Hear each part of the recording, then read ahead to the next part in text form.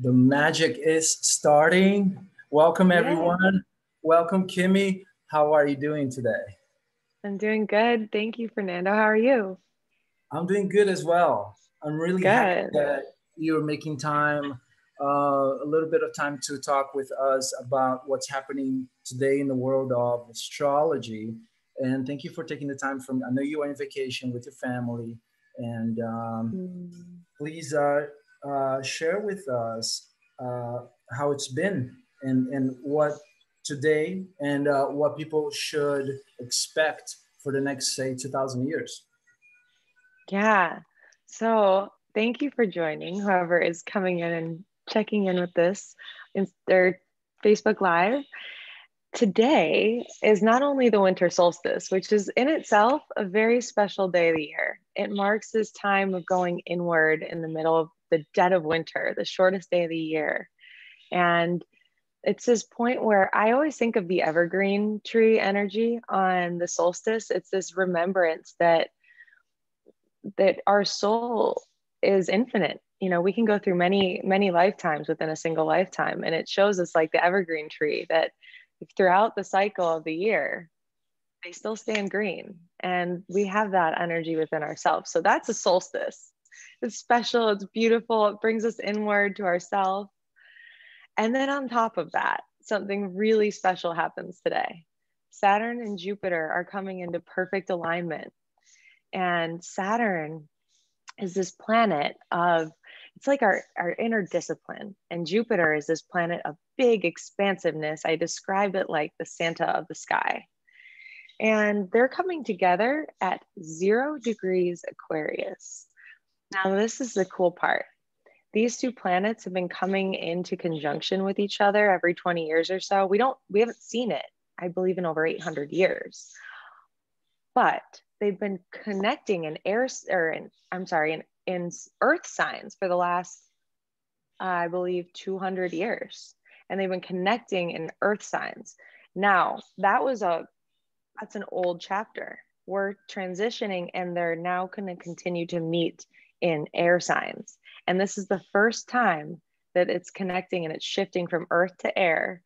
So we're meeting at 0 degrees Aquarius. And I'm going to dive into the significance of zero right now, because that's the next piece to this.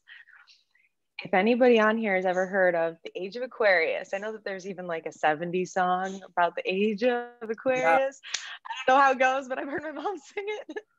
And and the age of Aquarius is literally upon us today. Like if there was a day where we wanted to say it's starting, it's now. It's today. It's Saturn and Jupiter, these two big powerful planets. So power plays happening in the sky, and it's happening at 0 degrees of Aquarius, the opening of Aquarius. It's the initiation. This is an initiation. The zero is not only significant, it not only signifies the initiation because it's the start of the zodiac sign, it also signifies, like, to me, it's the hoop. Like if you think of an O, this is like what the Native Americans saw as like the sacred hoop. This is what they laid their medicine wheel around. Their their teepees were in the shape of a hoop. It signified that we are all related. They said the saying, Mida kuye oyasen. It means we are all related, all life. Every bit of life is sacred, from the ants to the mice, to the people, to the trees, to the rocks. Like everything holds consciousness, and let's honor it all. And Aquarius is a humanitarian. So it's here to just hold space for everybody. It's basically taking us from the earth level, and it's saying like, let's jump on the wings of the eagle and take a ride up here.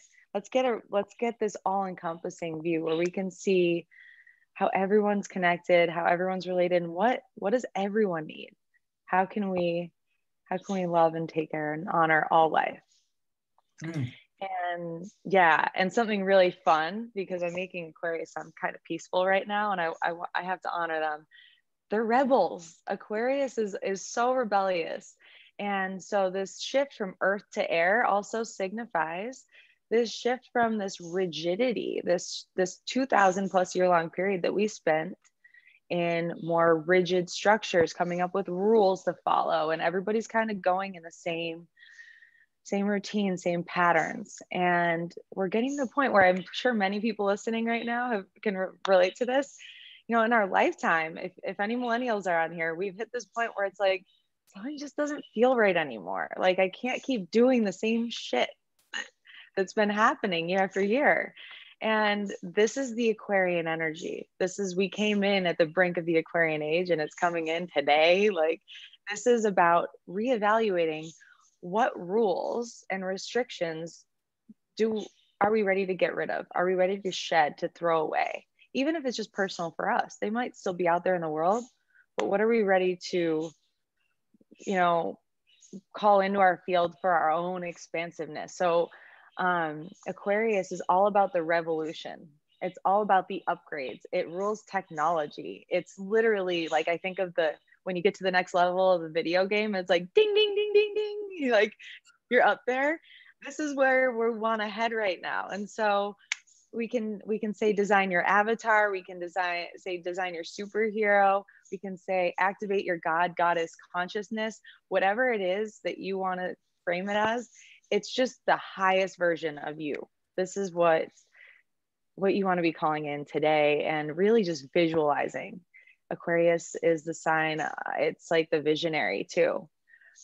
So visualize what it is you're wanting to create, who it is you're wanting to create from, who is that part of you that's going to light up the world so much that we're going in a beautiful direction. So Fernando, I see you over there like loving this. What do you have to say? Any questions? I'm just taking notes here. Like, I'm just so excited. I'm getting goosebumps. My heart is racing.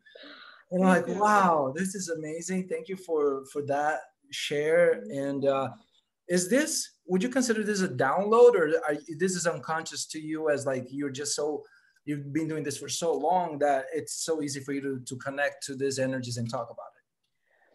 This is me knowing the signs. It's been a couple years, and I actually started studying through someone's program. Her name is Deborah Silverman.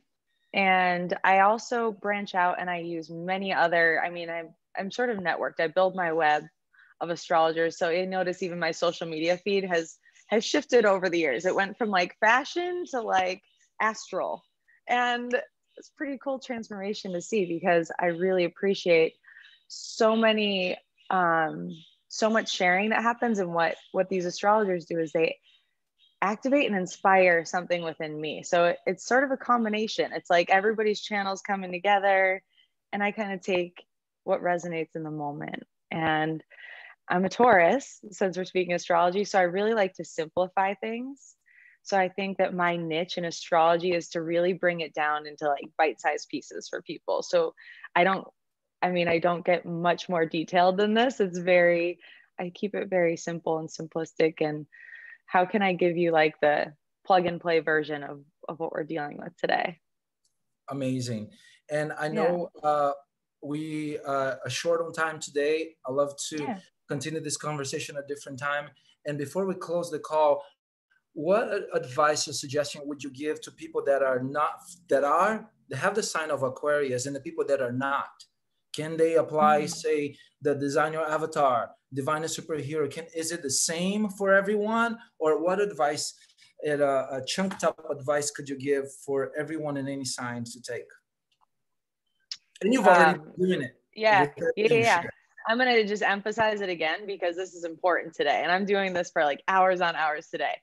Sit down, close your eyes, look in here, like in the back of your forehead. And you need to see two things. Focus on you. What is the highest and best version of yourself that you can see in this moment? And let your mind go wild. Go beyond what you could even think of. And when you get in touch with that version, inflate that part of you or that version of yourself with breaths. Make it bigger, make it brighter, turn it up. It doesn't even have to be that small. You can do it bigger. And then invite the rest of the picture to come in, where you're seeing what is unfolding around this being of light. What is unfolding around this highest version of yourself?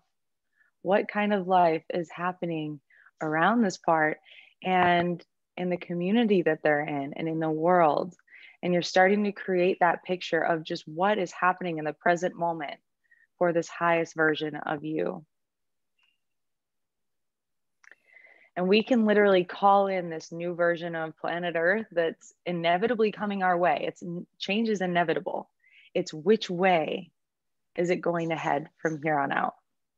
And that's the collective vision right now. So the more people we can get together dreaming this big, big dream for ourselves and the ecology of the collective, the better. Awesome. Thank you so much, Kimmy. You're welcome. Wow. This has been amazing. Let's schedule the next one soon. Thank you for taking the time aside from your family and from your practice and from your ceremonies to give us this beautiful message. And I'm sending you love, light, fun, all kinds of good vibes, and to everyone listening as well and watching us. Until next time, have an amazing time, an amazing transition, amazing time of reflection and creation, and know that you can be whoever you choose to be. And if you need ideas, look up to models, look up to role models. And if you feel like you're still creating your identity, you can borrow a little bit of identity from one role model and from another role model.